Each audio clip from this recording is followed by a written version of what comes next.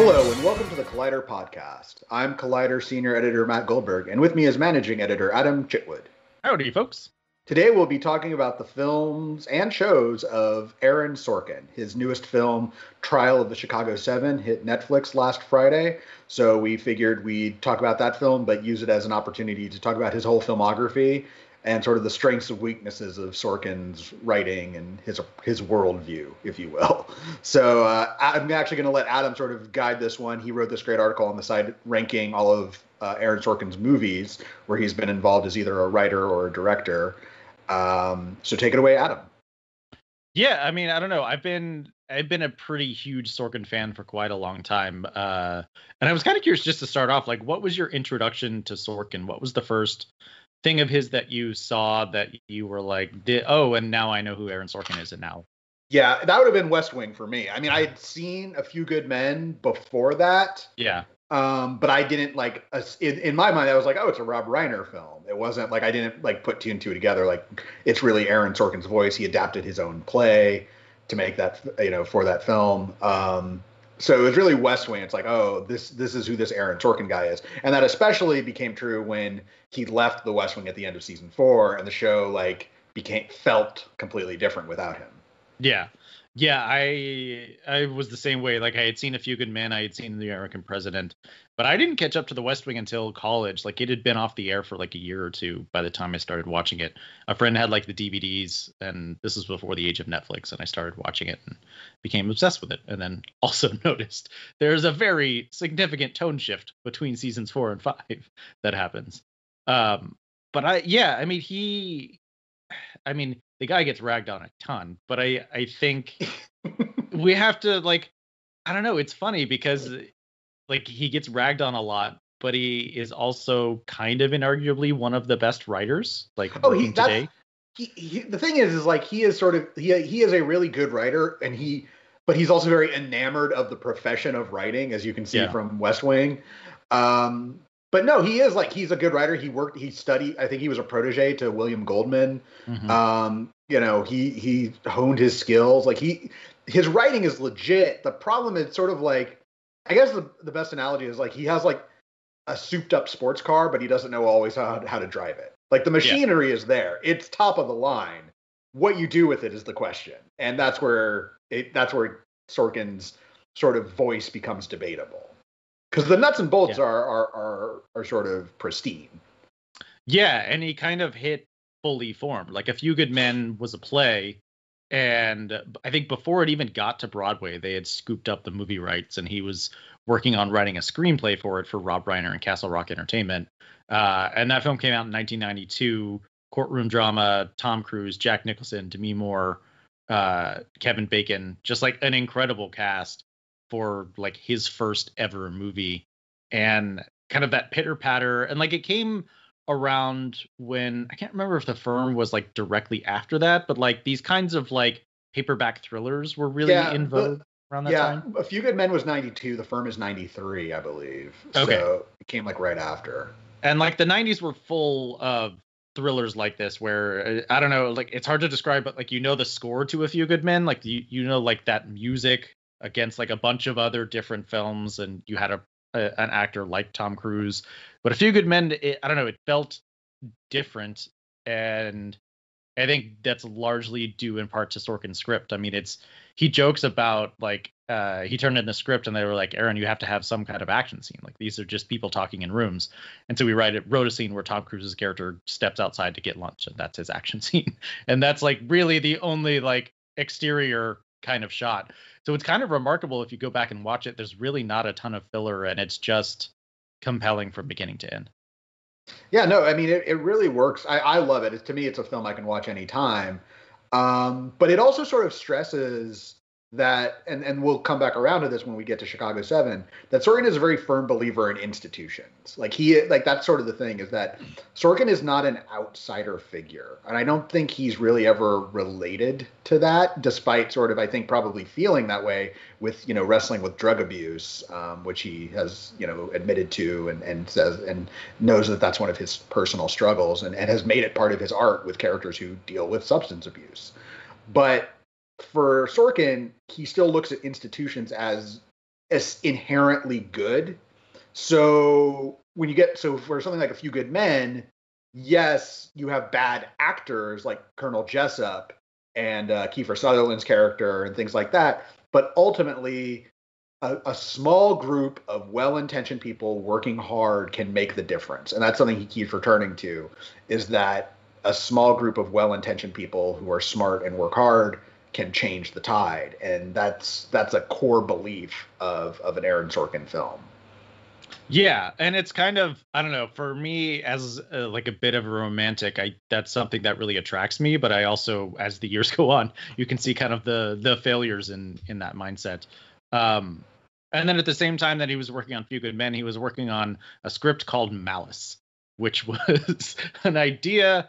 I think William Goldman came up with the idea, and like it was like an assignment asking Sorkin to write it. And from what I understand, is Sorkin wrote like the script and then was called back to go work on A Few Good Men to finish up that script, and Scott Frank came in and wrote on Malice. So Malice is one of only 2 films on Sorkin's resume where he's not the sole credited writer. Therefore, I don't think we can necessarily call Malice an Aaron Sorkin film, and it's one that he admits now he's pretty ashamed of for a variety of reasons, but it's an absolutely crazy movie. It's pretty bonkers. Do you want to describe the plot of Malice? Can I describe the plot of Malice? I mean, so ostensibly, Bill Pullman plays a professor who ended up marrying one of his students, played by Nicole Kidman, and their life is upended when they cross paths with a hotshot doctor, played by Alec Baldwin, who it turns out used to go to high school with Bill Pullman, and Alec Baldwin's character was like the jock. And then a medical emergency happens to Nicole Kidman's character, and Alec Baldwin's character ends up taking out her ovaries. Like, he has to make a call very quickly, like can't consult with the pathologist, and he ends up making the wrong call. He ends up taking out a healthy ovary, and chaos ensues. But like, if you told me that Aaron Sorkin and Scott Frank were writing the script, and then every 20 pages, like M. Night Shyamalan came in and said, now this happens, and then make it happen, like, I would believe you, because it changes every 20 minutes. Like, it's a different movie. I will just, for people who are like, oh, well, how crazy is Malice? I will say that the climax of the film turns on a child CPR dummy. Yes, it does. And then there's another twist at the very end that you're just like, what? The very last shot of the movie, you're like, what? Where did that come from? Yeah. It's an entirely forgettable movie, save for one speech that Alec Baldwin's character gives. Yeah. And it's on YouTube. Just go watch it on YouTube. Yeah, type in Alec Baldwin, I am God, and watch it. I will say, speaking of Alec Baldwin, I am bummed that we never got we were supposed to get A Few Good Men live with Alec Baldwin playing Jessup, and that never happened. And I don't think it's ever going to happen now. Yeah, I can't remember. They announced it like 4 years ago. Yeah, I can't remember what happened with that. That felt like, because NBC has been asking for Sorkin to do something West Wing related for forever. That felt like maybe they were trying to, and then now HBO Max. And he said, "I will for HBO Max." Yeah, for Warner Media, because Warner Brothers Television owns it. Yeah, I don't know what happened with that, but that would have been fun, because A Few Good Men was also restaged in London after Sorkin left the West Wing. He went and helped shepherd that with Rob Lowe playing the lead role. So yeah, I don't know. That would have been cool. Yeah. Go ahead. No. So after Malice, you get American President, correct? Yeah. Which is quintessential Sorkin. Yes. It's also proto West Wing. You can sort of see shades of certain characters inhabiting these other characters in American President. Yeah. And American President is it's a romantic comedy set in the world of politics. It's Michael Douglas is the president, but he's a widower, strikes up a relationship with a lobbyist played by Annette Bening.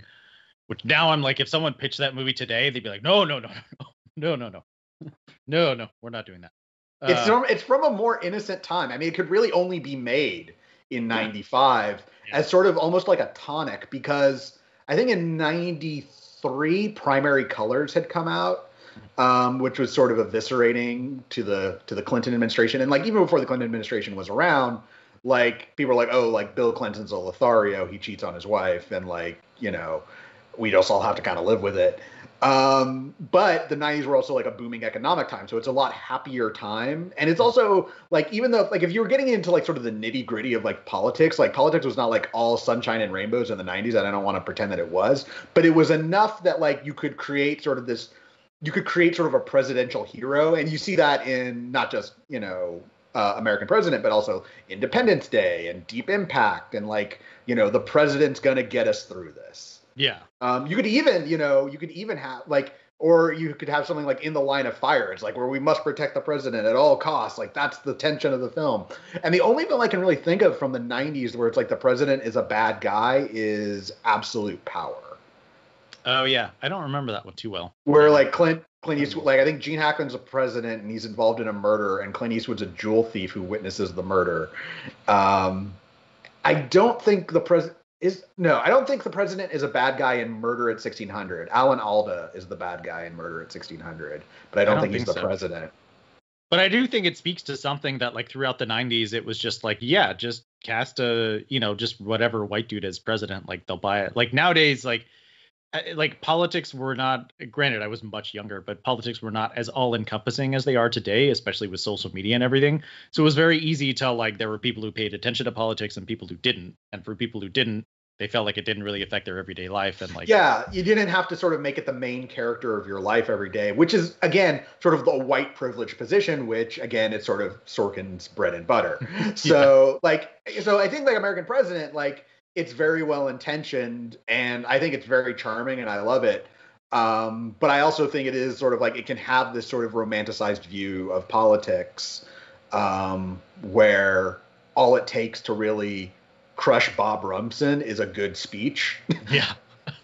Like he just gets up, has like and again, like that's Sorkin is a writer who loves writing, and so like eloquence is such a major like tool in his arsenal, that if you get a president who's eloquent and then speaks about the nature of America, like that's like the American president doesn't end with and he won re-election. It's like, no, this speech is so good we don't even need to show you that he wins re-election. Yes, that's how good this speech is. But you buy it because it's a damn good speech. And like Douglas really sells the hell out of the Sorkin line. I think Douglas is there are actors who you can tell struggle with Sorkin stuff, but then there are actors who are like, oh yeah, this is really like in lockstep. And I think Douglas really gets it, and really, because it's comedy. There's so much comedy in Sorkin's writing, and that Benning it's underplaying is excellent. I mean, it's just, I think from top to bottom the film works. Yeah, it's super fun and super nice and very nostalgic. It feels like you're watching something from an alien planet at this point. It is. And, again, I don't want to be like, oh, up until recently, you couldn't have, all politics films were nice. Like, no, I mean, Mr. Smith Goes to Washington is very cynical. It's like, we all remember like the filibuster speech, but the whole point is like, he's giving it because there's so much corruption around him. Mm-hmm. So this notion, like, I don't want to like, smooth things over, but for its part and for its time, American President is very uplifting and hopeful. And again, you can sort of see that carry over to The West Wing. And it holds up. Like, I know you've watched it fairly recently. And I watched it yesterday. My wife wasn't feeling well, and so we're just like, I was looking after her, and like we're just like, do you just want to watch West Wing or not West Wing? You want to watch American President? And like, yeah. And so we did, and it was great. I watched it on my birthday this year, and I was like, it's just so nice. Like, it's a very nice movie. Yeah. And so so first Sorkin did Sports Night, which is his first foray into television, inspired by kind of his obsession with ESPN. And Sports Night was a half-hour, ostensibly a sitcom on NBC. ABC. With Peter Krause and Josh Charles and Taleone. Taleone? Nope. Felicity Huffman. Felicity Huffman. That's it. Yeah. It's been a while, but that show, like, and it's been a long time since I revisited it. I liked it. I didn't watch it when it was, or maybe I watched some of it when it was on.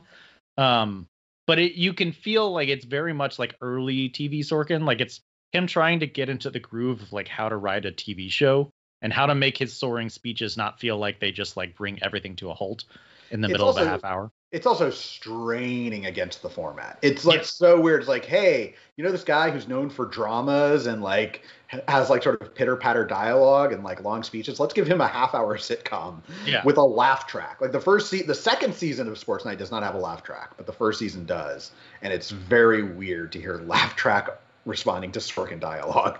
Yes. Yeah, and I don't know, like I haven't watched it in forever, but it only ran for 2 seasons. Because I rewatched it probably like maybe 10 years ago, 8 years ago. Somewhere around there. It's hard to find. It's not on any streamer, which is surprising considering like, I mean, yeah, Felicity Huffman isn't exactly, a glowing name right now, but people still like Peter Krause. He was Planned Parenthood, and like Josh Charles was Good Wife. Like everyone, like these are not actors who like disappeared and were never heard from again. Yeah, no, for sure. And yeah, I don't know. I don't really know how to recommend it to people because I don't know how they'd find it other than just buying the DVDs. But I do think, I think there's a reason West Wing sticks out, and West Wing started during the second season of Sports Night. So Sorkin famously wrote every script of every episode of Sports Night and every script of every episode of The West Wing that he worked on. And The West Wing was born out of The American President. So the original draft for The American President was way too long. And all the stuff he cut out was all the stuff with the senior staff of the president. And so he decided to make a TV show about that senior staff. Initially, the president was only going to be in one of every 4 episodes, but when they cast Martin Sheen, it was like, oh, well, clearly he's going to be in this more. And he just worked so well. Because if you go back and watch the pilot for The West Wing, like the president comes in at the very end as like a kind of a grand entrance, but is not necessarily a central figure to it. And yeah, I adore The West Wing. I know that it's not cool to like it. I mean, I wrote about this when I wrote about the special. I mean, it's my favorite TV show of all time for all its failures, for all its romanticism, for all its heightened whatever. I just think pound for pound, it's just so enjoyable and hopeful. And, maybe blindly optimistic, but sometimes that optimism is nice.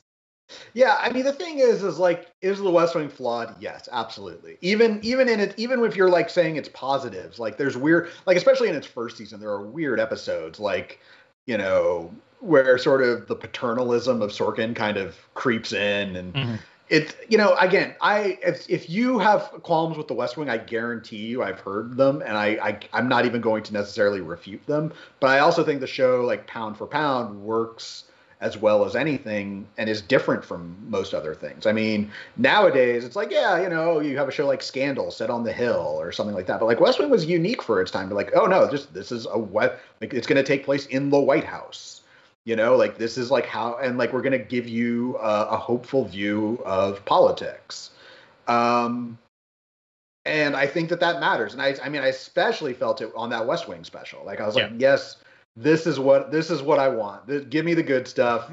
At some point you have to sort of allow yourself to feel joy. And it's like, it's not the fact that these criticisms are irrelevant or you're like saying, oh, just let people enjoy things, but also at the same, like, let yourself enjoy something.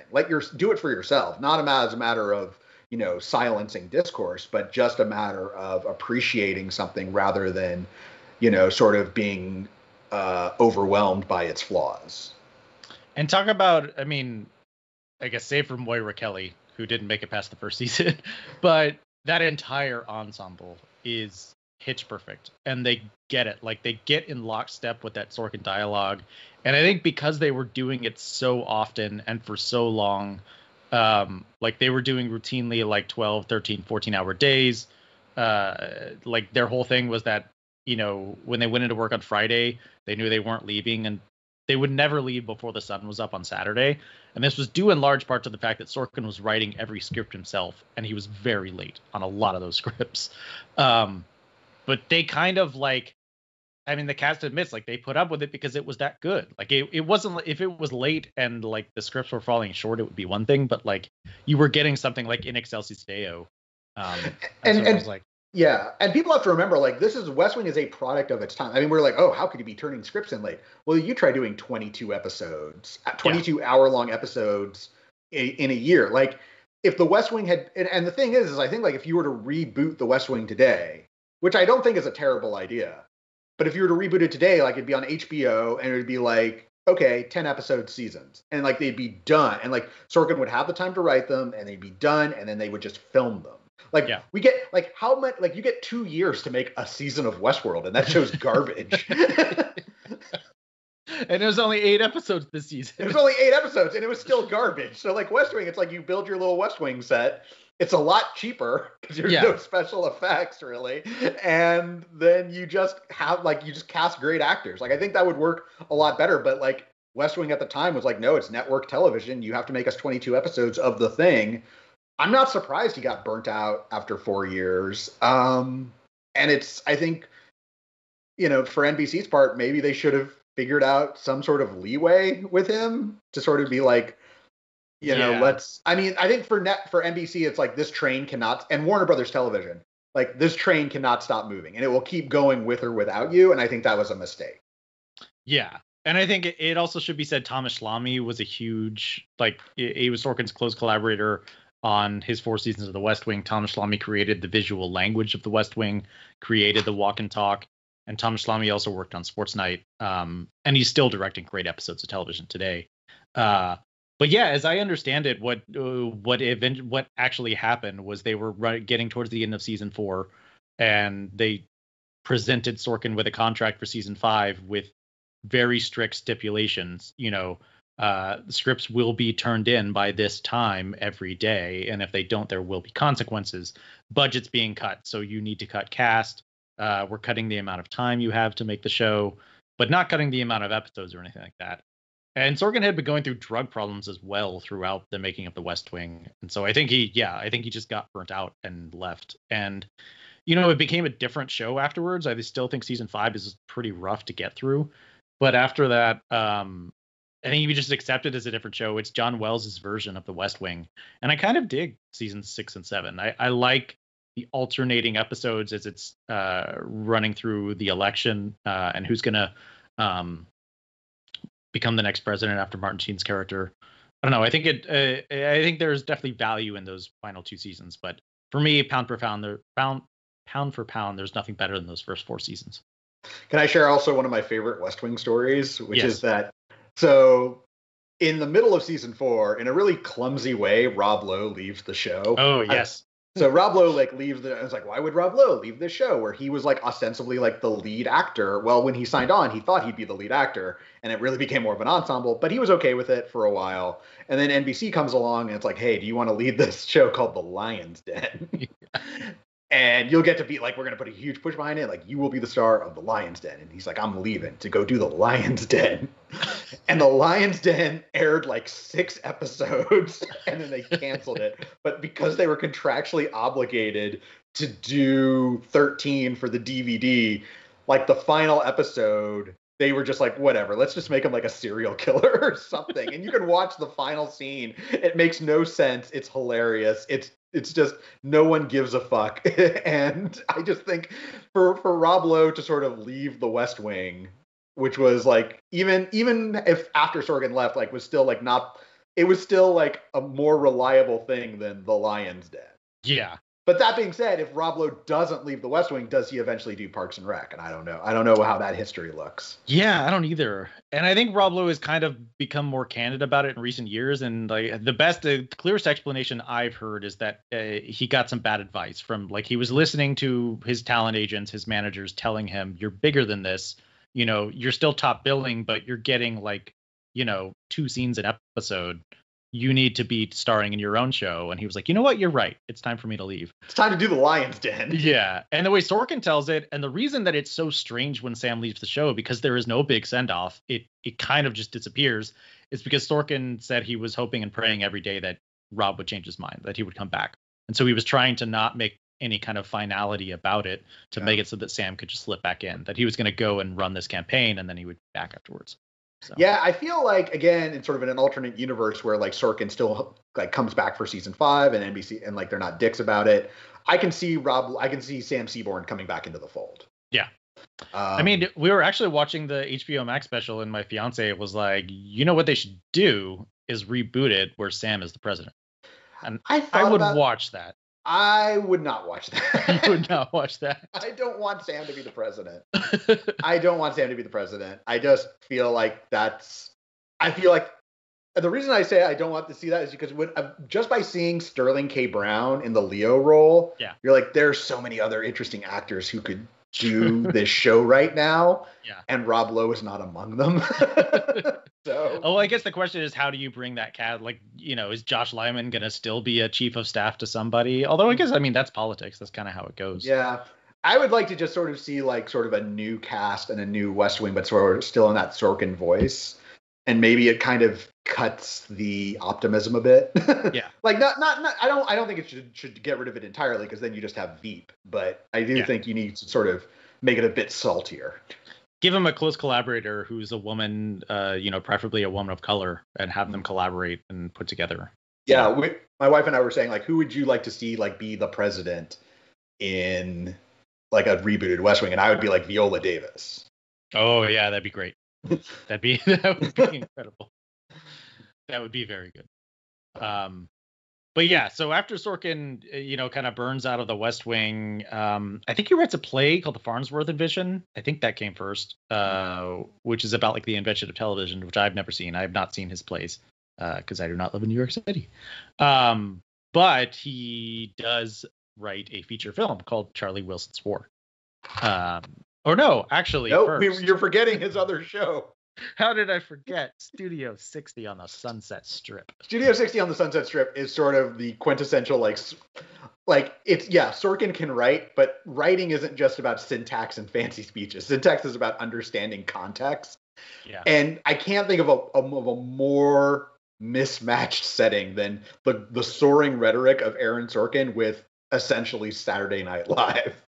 And sort of like, this is an institution, and it's just, it gets away from him so quickly. Yeah. So quickly that you're just like, who, like, I get it. Like, NBC's like, Sorkin's coming back.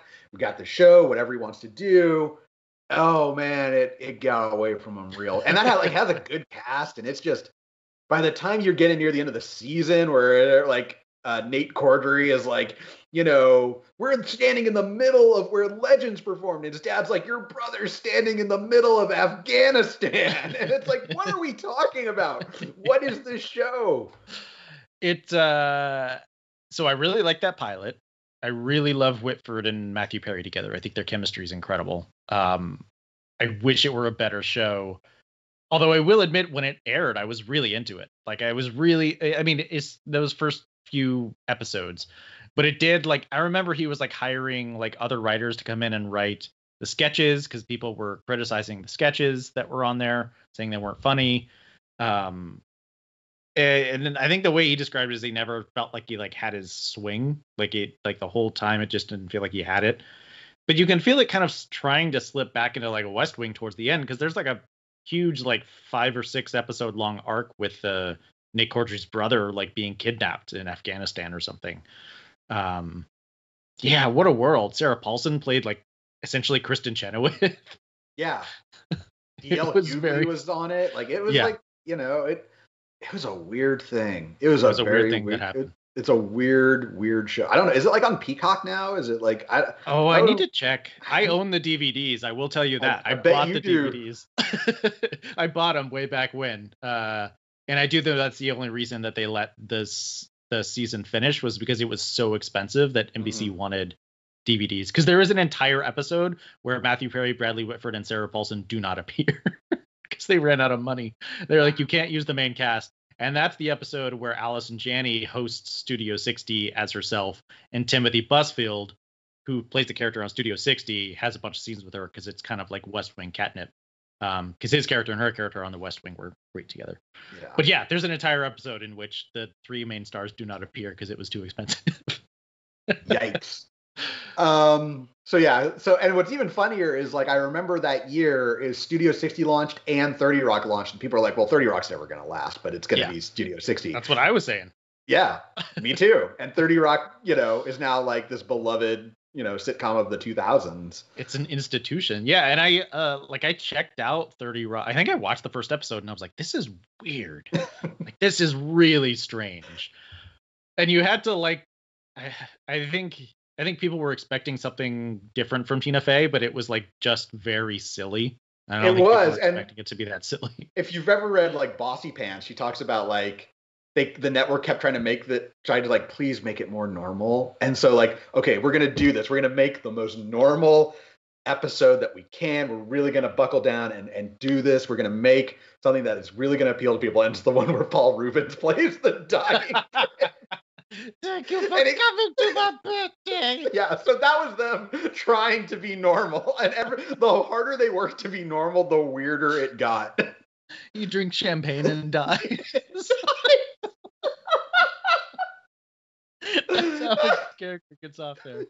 Oh man, that was the episode that made me fall in love with 30 Rock. Because and then I got to college that year or a year later. My friend had the DVDs, and we were like watching them. He just blind bought them, and we got to that one. We were like, oh, okay, we're gonna watch this show.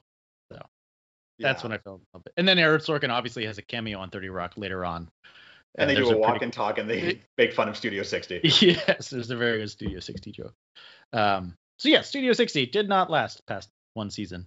And then Sorkin worked with Mike Nichols on Charlie Wilson's War, which is, I believe, is it Mike Nichols' last film? I think it's his last film. It's that or Closer. No, Closer came in 2004, and Charlie Wilson's War is 2007. I think you're right. I think it might be. Let me see. He died in 2014. Yeah, that was his final film. Yeah.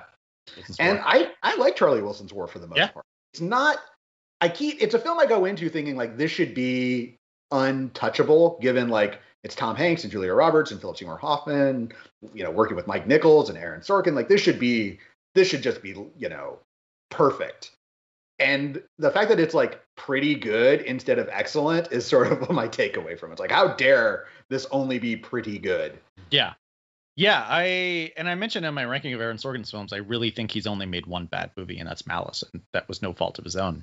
And I think I like Charlie Wilson's War quite a bit. I think Philip Seymour Hoffman is incredible. The scene where he yells at John Slattery and shatters his glass door is fantastic. And then the scene with him and Tom Hanks where they're going where he's going in and out of the room, and there's the bug and all that stuff is tons of fun. But yeah, I agree. Like I went digging because I had heard of the original ending. And I went digging and found these quotes from Sorkin where he just like is clearly very unhappy that Mike Nichols and Tom Hanks forced them to change the ending. Because the film was about 9/11 essentially. It's a precursor to 9/11. I mean, it's based on a true story. If you've never seen Charlie Wilson's War, it's based on a true story of this congressman who kind of covertly was helping arm Afghanistani people against the Soviets because the Soviets were, when the Cold War were coming in, the U.S. was not coming in to help them.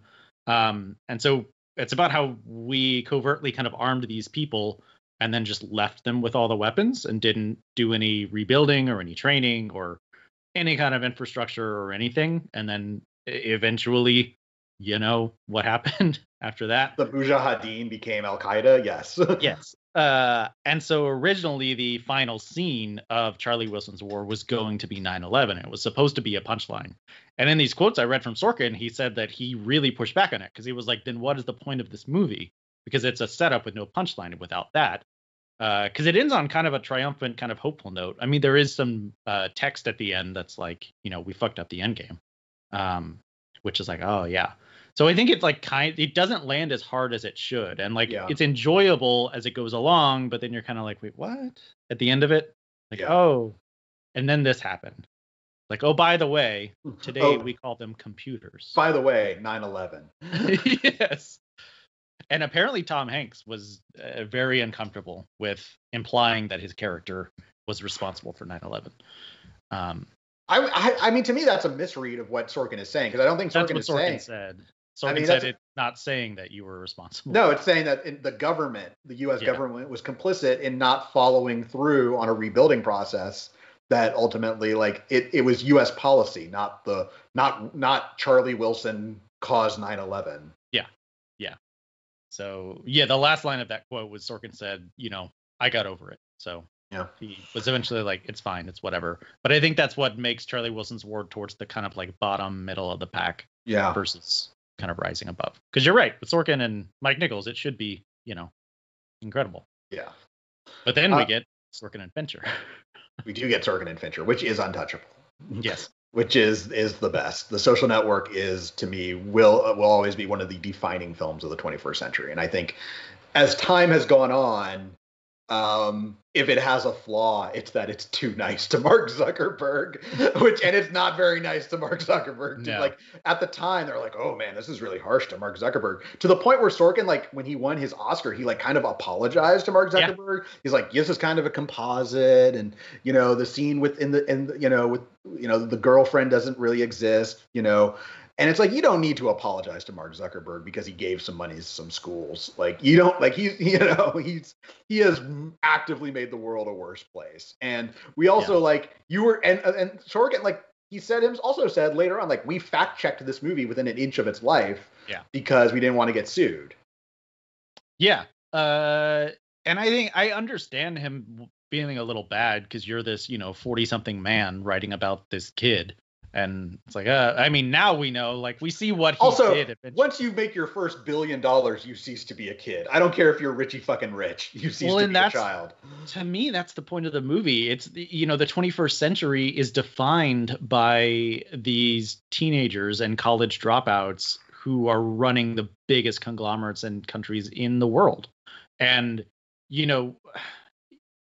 not necessarily a lack of immaturity, but they're kids. Like, and the relationship between Mark and Eduardo, like, is really crushing. It's like, you were my friend, man. Like, I lost my friend. I mean, that's, to me, the big dark joke at the end of The Social Network is that and why the film is called The Social Network is that our social relationships are going to be defined by people who couldn't figure out their own social relationships.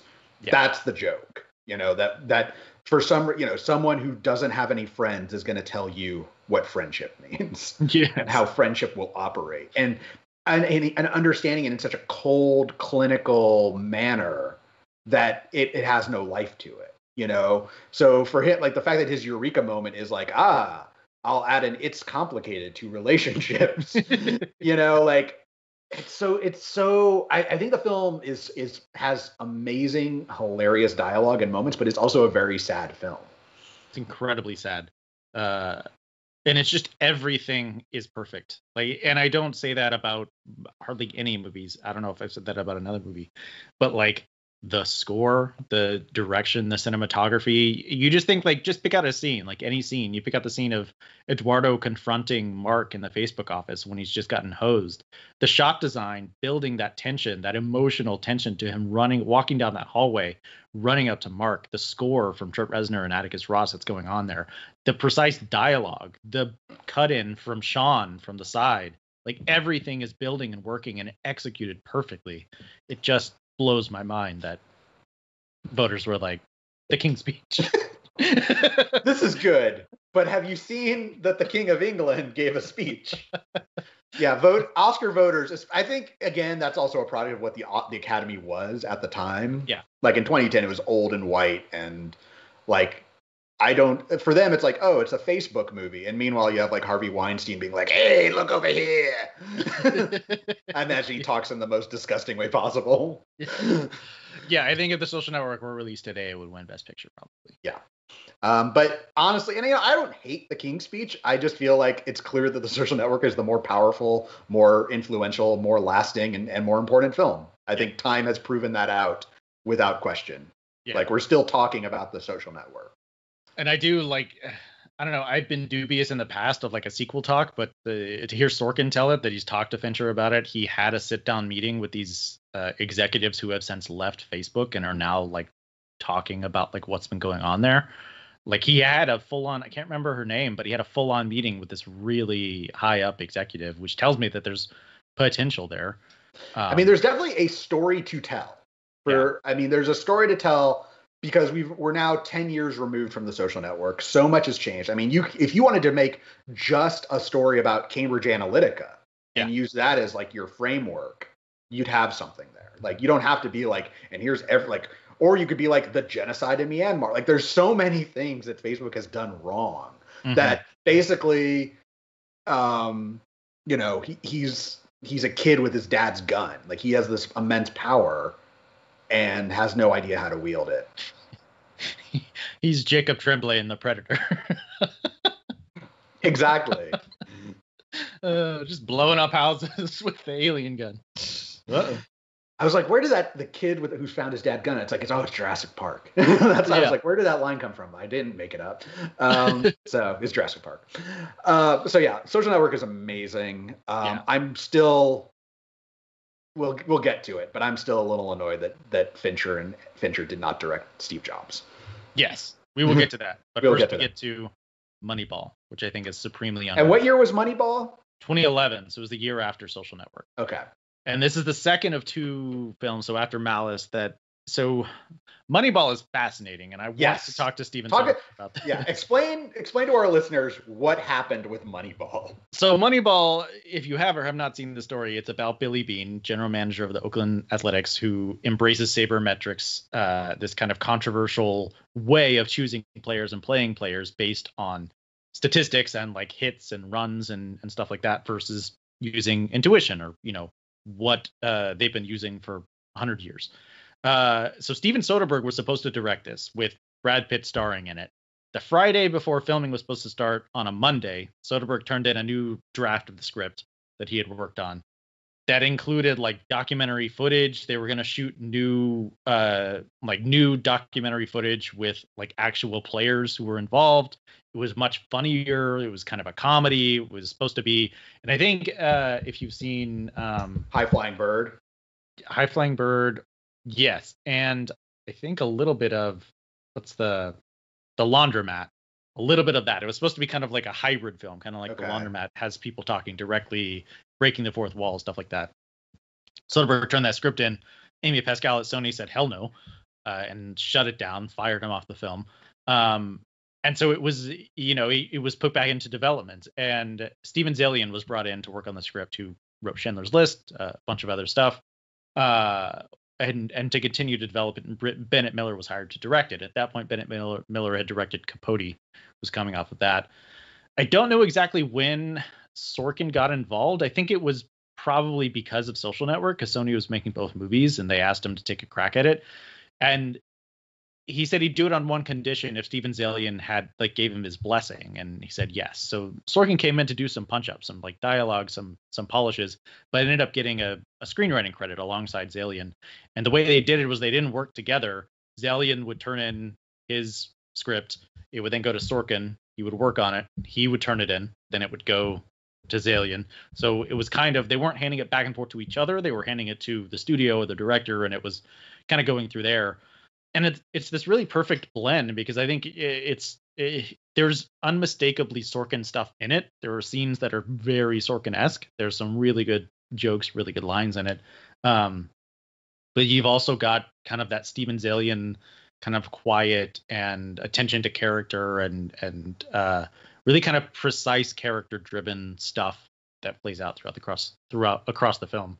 Yeah, it's a film that can get kind of melancholy, in a moment, and it doesn't feel odd. It can get really melancholy, and then you'll have a scene where like Billy Beane is like bouncing off his scouts. It's like, if you say, because he gets on base, like that sort of very punchy dialogue. When I point, you speak.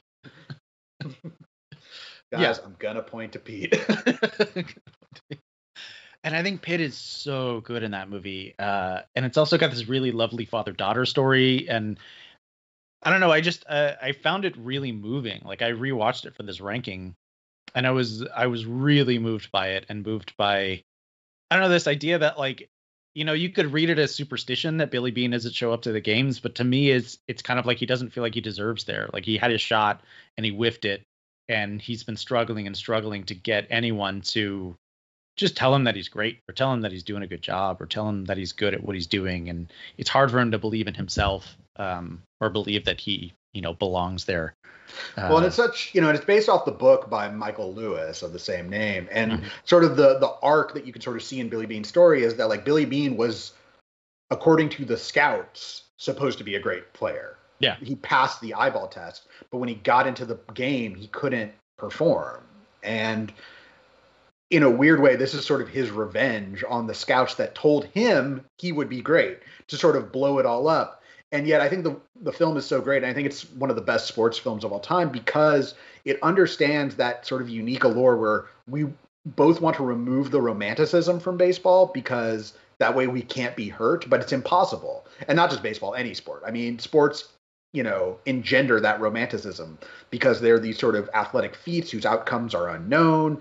And, sabermetrics is supposed to be this way of like, we can sort of, we're counting cards at the table. We have the answers. But at the end of the day, the conflict is Billy Beane going to give himself over to the romanticism for a game that he clearly loves? Yeah. Yeah, I don't know. I feel like it's super underrated. It's on Netflix right now, so I highly suggest. Yeah, I mean it's been in Netflix's top 10 for a little bit now, so people are watching it, which is great because I think it's I definitely think it's a fantastic film. Bennett Miller, 3 for 3 on Best Director nomination. Yeah. And then he just goes back into the wilderness and lives out of a backpack. I saw that interview with him. That's literally what he does. I know. I saw that interview. He was like, I don't have a house. I just live out of my backpack. I was like, all right. All right, three-time Oscar nominee. Yeah. And then Sorkin goes to HBO to make his triumphant return to television with The Newsroom, which I think was flawed from the get-go. Its central premise is flawed, and that it's trying to be about current events and current news, but it's a serialized television show, so it's airing, 9 to 13 months after these events happened. So first off, I don't think the premise is necessarily flawed in the sense of like Aaron Sorkin making a journalism story is a much smarter thing than Aaron Sorkin making a SNL story. Yeah. Because journalism is an institution. It's the fourth estate. There's really something where he can sink his teeth into. But like you said, this decision to be like, well, I'm going to make it about current events. It just always reads to me, especially the first season. I couldn't get past the first season. I grinded it out. But the first season all reads to me. It's like, get a blog, Aaron Sorkin. Like, I have thoughts on the day's events. Great, get a blog. But he's like, no, I'm going to make a TV show so that, like, when Bin Laden is announced that we killed Bin Laden, I can talk about that. Yeah, I watched all of it.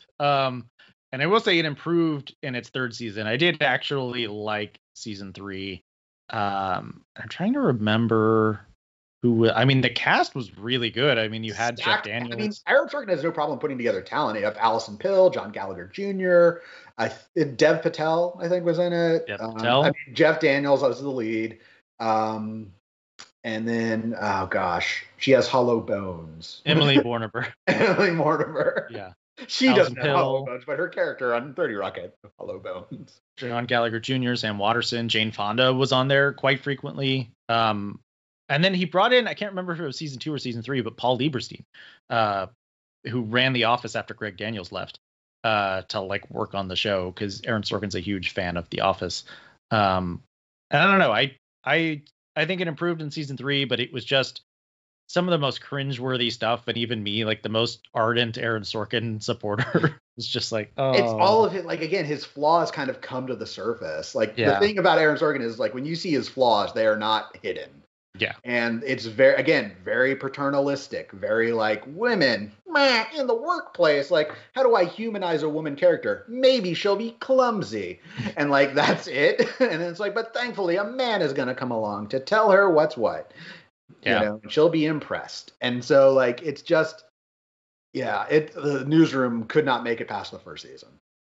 And then, like, like somebody with something to prove, he churns out, I think, his second best script he's ever written, which is Steve Jobs. Yeah. Steve Jobs is very good. Steve Jobs is, I mean, it's an ingenious conceit to sort of be like three scenes. Mm-hmm. And I love it. I mean, I know Fincher was initially like flirting with it, and Sony didn't want to deal with his bullshit. After Girl with the Dragon Tattoo. Essentially, yeah. And he wanted complete control over marketing, and he said, this is the budget. And they were like, the budget's 10 million less. And he's like, nope, the budget is this. And, when they wouldn't. Thanks, I've done Alien 3, and the budget is this. Yeah. I know what the budget is. And his budgets are high because of the time he takes on stuff. But I don't know. I've seen Steve Jobs a number of times now, and it's improved upon each viewing. And I'm now to the point where I really dig what Danny Boyle did. I like that he shot, the first act in 16 millimeter, second act in 35 millimeter, third act digitally. I don't know. I like visually what it did, and the rhythm of the entire piece is just you can't like. I put it on, and my fiance had seen it, and she wasn't gonna watch it with me, but like she was like in the kitchen, and then like was standing and watching, and then like moved over here, and then sat down, and then watched the whole thing because it just like it doesn't ever like let up. It's just always compelling, and I think who better to try and encapsulate a man like Steve Jobs than Aaron Sorkin, because you have in Steve Jobs this guy who is thinking kind of like Zuckerberg, 4 different thoughts at the same time. And so he's and dealing exceedingly with this arrogant about it. Yes, terrible about it. A really bad person. I don't know. I think it's wrapped up in that line that Seth Rogen says, where it's not binary. You can be decent and a genius at the same time. Yeah. Yeah, I think that whole. I mean, I will always sort of be curious, like what Christian Bale would have done, because I think that's who Fincher wanted. Yeah. But and Leo was interested in it, but then apparently Steve Jobs' widow was like leaning on people to get them to not be part of this movie. Oh, all right. Sure. I think Fassbender's really good. But I also think like Kate Winslet's really good. Rogen's really good. Michael Stuhlbarg's really good. So, yeah, I mean, I definitely enjoy Steve Jobs a lot. I think that I interviewed Danny Boyle for, I think it was Train Spotting 2. And we kind of talked a bit about like, why did he think it kind of flopped? And it was just sort of one of those things where, in terms of the rollout, it's not that the film was bad, and I don't think the film is bad at all. But I think Universal kind of underestimated how much people wanted to see a Steve Jobs movie, and they didn't take the time to really build word of mouth and buzz on it. Like they should have given it like a very slow release, and they gave it like a 1 weekend limited release, and then they're like, everyone can see it now, and then everyone's like, no, we're good. Well, there was also confusion because there was the Ashton Kutcher, Josh Gad one. And so people were like, is this the same? Or are they just making it like I don't think they pushed the whole like, no, this is like Aaron Sorkin who did The Social Network. And this is Danny Boyle. And like, this is a very big deal that you should be excited about. That is you have seen the bargain basement VOD version. Let us show you the prestige version. And I don't think I still get when I tell people I like Steve Jobs, they're like, really? Like, I didn't see it because I was like, why would you watch a movie about Steve Jobs? Like, and I saw Pirates of Silicon Valley or whatever. It's like, well, it's not the same thing. And I think it's just this brilliant way of encapsulating a man's life. I mean, none of these things happen exactly as they happened in the film, but to stage them at these events and to make it organic and that it feels like something that could have happened. And you also get a pretty complete picture of what made this guy tick and his endless contradictions. Yeah. I mean, who does that? Who says, that's not my daughter? Who does that? For years after a paternity test, and was like, no, not my kid. Just this walking contradiction. Yeah. I also feel like, I mean, to me, again, Steve Jobs, it's one of the reasons it's appealing is because it eschews not just the biopic form, but also the character. Like, there's not really I wouldn't say like his heroic thing is like, oh, I guess I will accept my daughter. Yeah. I will accept that I have a child, and like that's the resolution. He's not a good guy, Yeah. And so like, are you gonna like, do people want to see a film about a bastard? And I would say like, if the bastard's interesting enough, yeah. Yeah, and Sorkin, I mean, it's based on the Walter Isaacson biography, but Sorkin himself did interviews, and the key interview he did was with Steve Jobs' daughter. So I think this is something else people kind of take for granted, is that when putting together these scripts, Sorkin actually talked to these people, or who he could. With Social Network, so many people were under NDAs that they couldn't legally. Yeah, that one draws heavily from The Accidental Billionaires, which is Ben Mesrick's book. Yeah. But yeah. Okay, so what comes after Steve Then Jobs? we get Molly's Game. We get his directorial debut, which is good until it's not, but still is overall pretty fun. I remember when we saw that at TIFF, someone told us that like it was on the verge of being a disaster and they saved it in the editing room. Yeah. Which is strange to me because his scripts are so tight, meticulous. Yeah. But you can see how the film is sort of like, it jumps around a lot and sort of has sort of these, but I think it works for the most part until you get to that scene where like Kevin Costner's like, I'm just going to explain your psychosis to you. Yes.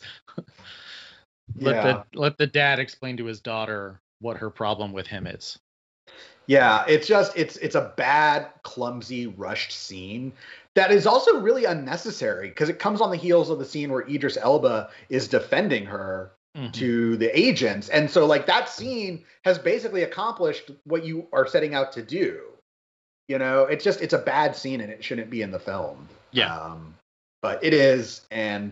But Molly's Game on the whole is still like, I mean, it's got fun dialogue. It's an interesting story. It's really fun when you know that Michael Cera's character is based on Tobey Maguire. Yes. Yes, that is a super fun part of it. It's got Jeremy Strong. Yeah, Jeremy Strong. Yes. Being angry about bagels. Yes. Yeah, it's a good film. Flawed, but still I'd say worth checking out. Like if it was streaming, I'd be like, give it a go. Yeah, and also is like it's not like, oh, Sorkin should not direct. Like Sorkin's a really bad director. It's like, it's a serviceable job. Yeah, he's fine. Which I guess now we've been talking for like an hour for brings us to his latest one, Trial of the Chicago 7. Yes. And the reaction to it has been mixed. And I'm not really surprised because to me, the central conflict between Sorkin telling this story is that, as I said earlier in the show, he's an institutionalist. He believes that institutions are inherently good. It's bad actors. But that kind of puts him at odds at a story about revolutionaries. Like that's what these protesters want. They want a revolution in the way, they wanted to stop the Vietnam War. They wanted to sort of upend the system and like fight back against it.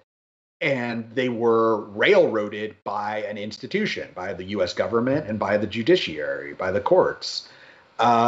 So the film kind of awkwardly sits in there. And I think for Sorkin, I think he's doing his best. I think he's sort of like, I don't want to ignore the Bobby Seale of it all. But at the same time, like, am I the right guy to tell the Bobby Seale story? The story of a co-founder of the Black Panther who was bound and gagged in the middle of a courtroom for something he should not have even been on trial for. Mm-hmm. And Sorkin's solution is sort of like to kind of split the difference and sort of acknowledge, like, we're with you, Bobby Seale. But also, we're going to act like this only happened one day and not 4 weeks like it did in real life. Like, it's very, like, that trial went on forever. It's a tough story to tell. Yeah. I think Sorkin does a all right job with it. I think he's got good actors at his disposal. And I think his main message about how protest is inherently messy is actually worthwhile. Now, tell me, when was the script first sort of heading into development? 2007. 2007, 2008. So back when we were talking about Charlie Wilson's War, was when he was working on the script. Because it was Steven Spielberg sparked the story and asked Aaron Sorkin to write a script on it, and he wrote it. And Spielberg was going to make it with Sacha Baron Cohen and Will Smith and a number of other people. Mm-hmm. And then I can't remember there was a writer's strike, and then Spielberg moved into, I don't know if it was Lincoln or something else. Moved on. Yeah, he moved on. And so the script kind of lingered for a while. And Sorkin says he hasn't changed much since then. And in the interviews I've seen, was very adamant that this not be a period piece, like this be a story about today, about what's happening. And that's the aspect that I really liked about it was it's about the power of protest and the different kinds of protest that have power, and the fact that most kinds of protests are valid. So like you said, there's that internal struggle of like, well, my way of pushing forward progressive politics is more effective than your way of pushing forward progressive politics. I think that's a really fascinating discussion amongst these defendants. And then obviously you have not only like the system is not working the way it should, but the executive branch is using the judicial branch to get back at its enemies. Yeah, right. to essentially stamp out protest. I mean, yes, these people were essentially, I wouldn't say, I mean, some were basically picked at random, but they were like, they chose visible protesters and were like, these people will pay for the crimes of all protesters and serve as a warning. But also is like kind of like a petty fuck you, like because the new attorney general didn't like the old attorney general, and so like again, these people have to suffer. Like it's so weird, but I still think it's a worthwhile story. I get that, like the thing is I understand like people who have an issue with Trial of Chicago 7. Like I get where they're coming from, but I think its contradictions make it interesting, even if I also think they are somewhat flawed. Could someone else have told this story better? Yeah, but I mean, I don't. Once you start going down that line, like, okay, well, tell me who and tell me how and tell me what, because this is a big, complex story with a lot of moving parts. And at the end of the day, like, this is the one that we got. So I think it's worthwhile, and I think it's worth checking out. Yeah, I mean, there are a lot of different kinds of films that have been made about the 60s, about the 70s, about protest movements, about abuse of power. I think this is just another one. And yeah, I think it's worthwhile, and I think it does a pretty good job of drawing a pretty clear line from then to now. I also really like the performances. I like Mark Rylance a lot. I think that Frank Langella is infuriating. He's kind of like, I don't know, I feel like people aren't talking about him a lot, but I feel like his role is a little undervalued because you just kind of buy into the fact that he is that mean. But I think that's a little harder to pull off. The kind of nuance and like the insidiousness of what he's doing on that trial, I think it's impressive how he pulled that together. But I think Yahya Abdul-Mateen II is also a pretty clear standout amongst that cast. But yeah, like Bobby Seale was bound and gagged for days, but clearly Sorkin is compressing the timeline entirely in this trial. It's not a documentary. It's not a book, I mean, and that material exists. But I'm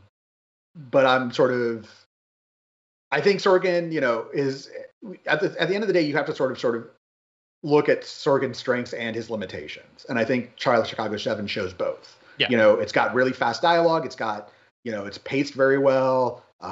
It's got it's about something real. It's interesting, but he is, at the end of the day, he's sort of like, he is very much, I think if you were to like put him on the political spectrum, he's kind of an establishment Democrat.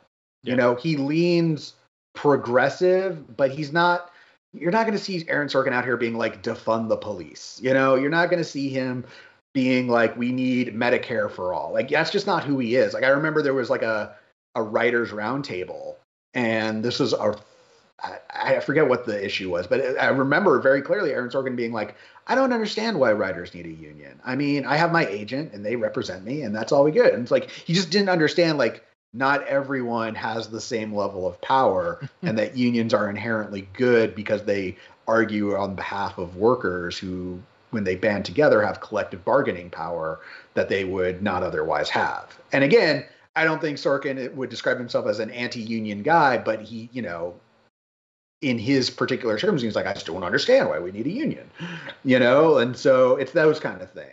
Like, I sort of acknowledge his political and personal limitations. Yeah, for sure. That being said, I mean, the new material he wrote for that West Wing special, I think, was spot on. Mm-hmm. The little interstitials of the performers kind of explaining different aspects of this election and everything. So I don't know. Don't throw the baby out with the bathwater. Yeah, I mean, again, it's very easy to rag on Aaron Sorkin, and I mean, people definitely had a field day on Twitter a few weeks ago when he was like, "Here's how I'd write the end of the Trump presidency," and then all the Republicans would come to the Trump and be like, "It's time to go," and it's like, but like at the end of the day, like, Aaron Sorkin's a romantic. Yeah. He is. If you're looking for like who is the predecessor to Aaron Sorkin, it's probably like Frank Capra, and Frank Capra did not always have clear political ideas. He had some sort of kind of fuzzy notion of like, I'm a little worried about the mob and I like the independent man, but like, ultimately at the end of the day, I believe in the goodness of Americans and the community. Like, it's all kind of blurs together a bit. And that's sort of Sorkin as well. Yeah, I'd agree with that. So, yeah. Anything else to add? I mean, I think he's a fine director. I also think it makes sense that he's directing. If you look at any kind of behind the scenes footage or set photos from like Steve Jobs or Social Network, like, he's always right there. So I think for some directors that would get really annoying, but he's coaching on like exactly how to hit each line and like how fast it should be. Which I'm sure actors love. Well, he tells this story about, so the Social Network the script was like 180 something pages, and Fincher was like, how long do you think this movie is? He's like, maybe, I think, and Sorkin was like, it's 2 hours. And he said, well, show me. And Fincher sat there with a stopwatch and had Sorkin read out the entire script and started and stopped on, each scene. And then when Fincher got the actors together, they were shooting that opening scene, which was one of the first scenes they shot. And after the first take, Fincher said, it's good. He was like, but this scene is 7 minutes and 8 seconds, and you guys are at 7 minutes and 42 seconds. And Sorkin was like, which I'm sure the actors loved. But like, there is a very, like, his scripts are meant to be very, very fast, and it takes, you got to get in that rhythm step. I mean, it's that notion, like, because his characters speak fast and intelligently, like, they are therefore intelligent. Because they don't stutter, they don't say, I know who you're talking about. You know who I'm talking about. They must be intelligent. Clearly, they're very smart. We won't go there. All right, let's get into where we should go is to recently watched. What have you seen lately? So, we didn't have TIFF this year, and the big opening night film of TIFF was David Byrne's American Utopia, which is now on HBO Max. And we were watching something else on last Saturday, and flipped HBO and it was on, and I caught a couple songs and I was like, this looks really good. And so I got up on Sunday morning and I made my coffee and I sat down and put it on and was just profoundly moved. Spike Lee directed, it's a concert documentary essentially, but it's a film version of this Broadway show, in which David Byrne and this band that he's put together, and everyone's wearing suits and no shoes, and all the instruments are strapped to the band members so they can move around. So it's kind of a performance art piece, but they perform songs by the Talking Heads, they perform a song by Janelle Monáe, and it's about trying to be, or it's about being optimistic and hopeful in the face of abject terror. And the reason to be optimistic and hopeful is that we are still humans and we are therefore together. And the way that Spike Lee puts it all together is just really, like, I got super emotional watching it, because it's how Spike Lee saw this, and he's using, it's hard to describe, but the way you see, like, the band members move amongst the stage, it really is just profoundly emotional, and like making this human connection, and Spike Lee makes the audience part of the film. So in a lot of these concert documentaries, you don't really see the audience, but the audience interaction with David Byrne and them getting up and dancing and clapping and singing along is part of the whole thing. I don't know. I was just really blown away by it, and I haven't stopped thinking about it. And I highly suggest anyone remotely interested check it out on HBO Max and turn the sound up. I'm a fan of Talking Heads. I don't know if it works if you're not a fan of Talking Heads, but I don't know. I loved it. I'm looking forward to watching it. I mean, I recently watched Stop Making Sense, so yeah, I'm eager to sort of see this. For me, I recently watched Willow. I had never seen Ron Howard's Willow before. And it came out in 1988 and stars Warwick Davis in this sort of fantasy thing. He finds a baby on the river, very Moses-like, and has to take the baby who has been destined to bring down the evil queen. He has to bring the baby one place. And first he thinks, I'll just drop it off with a human. Or not a human, like they have these different races, and like he's from a race of like little people, and he's like, but then there's I think it's the Daikini. It's like, I'll drop it off with the Daikini because that's the baby's people. And he ends up going on this adventure, and it's very heavily influenced by like Lord of the Rings and like the Moses story and things like that. But it doesn't try to hide those influences, and I was very charmed by it. I mean, it's got a couple pacing issues. It takes some big swings, but for the most part, I thought it was very charming for what it is. I can see why like an 80s fantasy film like The Princess Bride was more widely accepted and has made a bigger cultural impact. But I can also sort of see like, oh, well, of course they're going to give Willow a sequel series because it clearly has its followers and it's good for what it is. And I was mostly taken in by it. Even though it has Val Kilmer as sort of like the hero, Willow is the name of the main character, played by Warwick Davis. And I think Warwick Davis is really good in the lead role in the film. I think he's very charming and, you really root for him. I think he's the heart of the film. And so it's on Disney Plus. So if you want to give Willow a shot, check it out. I've never seen Willow, so maybe I'll watch it. It's one now. I'm getting to the point where there's only like a handful of Ron Howard movies I haven't seen. Like I tried watching Splash one time and I couldn't get through it, but I guess I'd give that another shot. I haven't seen The Dilemma. I haven't seen Cocoon. The Dilemma. And I think and then there's like his 70s films. Like I haven't seen Grand Theft Auto, but for the most part, I've seen most of the Ron Howard movies. Yeah. I still need to see The Paper. That's the one that everyone loves. I know. I really want to see The Paper. So I might just rent it. Yeah. All right. Well, thank you all so much for listening. If you want to keep up with this podcast, you should follow us on Twitter. Adam, where can we find you on Twitter? At Adam Chipko. And you can find me at Matt Goldberg. Thanks for listening, everyone. We'll be back with you next week.